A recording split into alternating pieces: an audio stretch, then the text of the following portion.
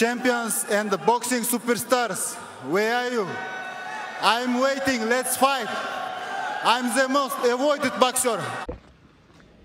The untouchable True School Sports Empire proudly presents something the boxing game's missing. Hey, what's going on? It's your boy BT, and I came here to talk some boxing with the thousands of True School Sports subscribers. All right, so I wanted to come over here in this video. You know, we're gonna go on a long walk here in Japan. This might be one of my last walks in Japan because I'm going home real soon. Been a great trip here in Japan, but I'm definitely excited to get back to the USA. But while we're here, this last remaining time in Japan, let's talk some boxing, man. Let's talk about Janibek because, you know, I have went ahead and watched some of the highlights and the aftermath of his fight and some of the things people are saying, and I wanted to get my take. So Janibek fights Steven Butler, a guy that, you know, we knew what he was. Like, we knew Steven Butler was like 2 steps down from Denzel Bentley. He was an average, you know, fighter on the world level, Canadian, you know, domestic club fighter. Nothing special, but the right guy for the job so far as, you know, making Janibek look like a killer is concerned, because that's what happened. You know, he didn't know his left from his right and his right from his left, and he walked right into an uppercut from hell, and he got sent to the morgue, and he got stopped in 2 rounds. So Janibek gets a knockout, gets some hype going, starts talking some trash. You know, I even, as you guys saw in the beginning of the video, I liked what I liked that shit he was talking so much that I decided to use Janibek as the intro. So let me know if you guys like the new intro more than the Tyson Theory. I'll let you guys decide if we keep it or not. But Janibek now calls out, you know, Charlo, now calls out Canelo, and listen, I like the fact that he's talking that trash, and I think that there needs to be a plan in place from Top Rank, you know, as far as how they're gonna make this guy a star, because you know, like, to be honest with you guys, like, I'm a Janibek fan, and I've been a Janibek fan for 4 years. I was a Janibek fan before most of you guys even knew who he was, and I got video evidence to prove it if you go back and look at my archives. But you know, Janibek, I feel like he's actually regressed a little bit. I don't think Janibek's as good as when I first seen him fight. Like, when I first seen him fight back in 2019 on the Anthony Crawler Lomachenko undercard, I think he was better than he is now. I think he's actually starting to show a little bit of slippage, but he's in a weak division. He's got a belt. The jury's still out. How good is Janibek, right? I'm starting to hear a lot of people buy into the narrative that he is this ducked and avoided boogeyman, all because of what Andre did. Now, what Andre did is what Andre did, but that doesn't mean that the whole division's afraid of him, okay? I'm gonna once again implore Janibek, Egis Klimas, Top Rank Boxing, and the fine folks there that he please do this. If you guys want to make a nice, fun fight in the middleweight division, that would be good for ESPN, that would be good for TV. Why don't you match Janibek with former Top Rank fighter Carlos Adames?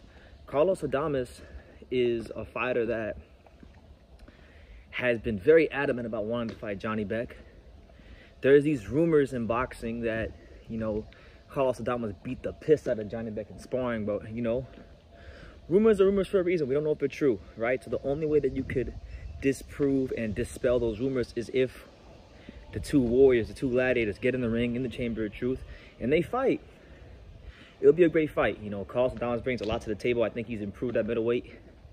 He's starting to live the life of a fighter more.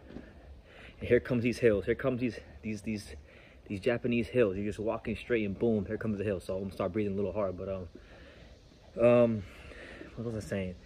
Yeah, no, it'll be a good matchup because Carlos Adames is a versatile fighter. He's a guy that can box orthodox, box southpaw. He can be a power puncher out of both stances. You know, Janibek has a great amateur pedigree, good counter puncher, good front foot fighter, punch of power in both hands. There's a lot to like and a lot of value that he brings to the table for TV and networks. I like that fight a lot.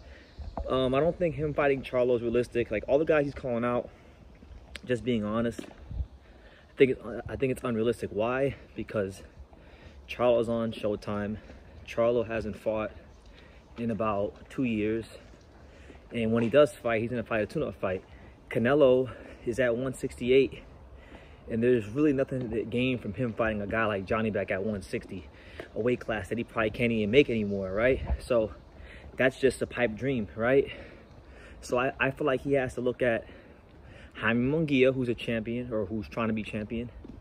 But Munguia's fighting Derevyanchenko, I think. So even that's off the table. There's not a whole lot of options for Janibek. And I genuinely feel that one of the options that needs to be explored by him and his team is Carlos Adames, because Carlos Adames is the one guy who I've heard say that he wants to fight Janibek. I've heard his coaches say he wants to fight Janibek. I've heard his people consistently reiterate that they want that fight. And they're of the mindset that Top Rank will never make that fight because of whatever Adames did to Janibek in sparring. So I like Janibek, but I'm not going to go crazy over his win over Steven Butler. Steven Butler is a fighter that really, if we just look at Steven Butler, the only time he really stepped up to the world level besides this fight was when he fought Ryota Murata, and he got iced in that fight too. So Steven Butler showed us a long time ago that he's not a world level fighter.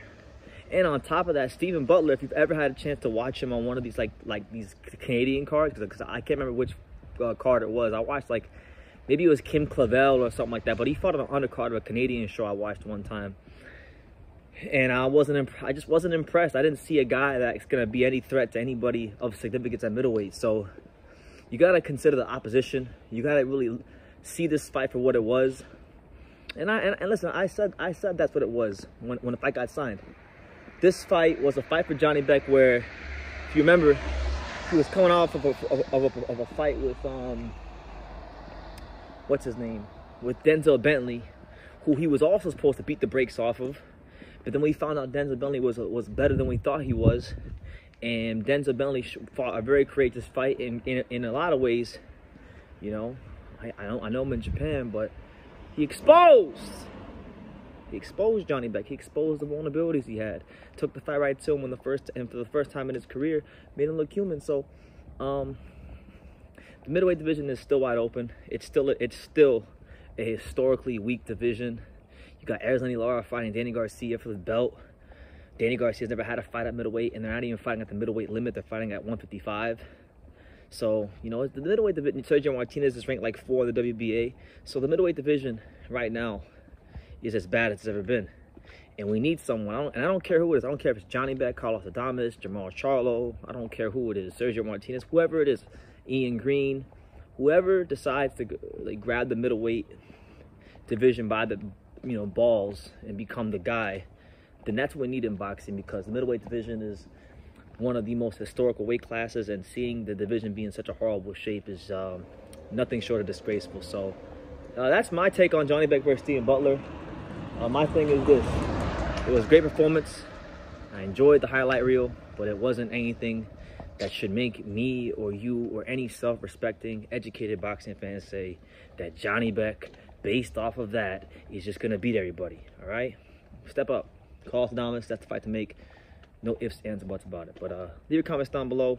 Make sure you guys take the time to subscribe. And like I say in every single one of these videos, you can love me or you can hate me, but I'm just a kid from Daniel. So until next time, take care, guys. Thank you for watching another video on the untouchable True School Sports Empire. We're here at the Hatanaka Boxing Gym in Nagoya, Japan. And for more great videos just like this one, make sure you guys click right here.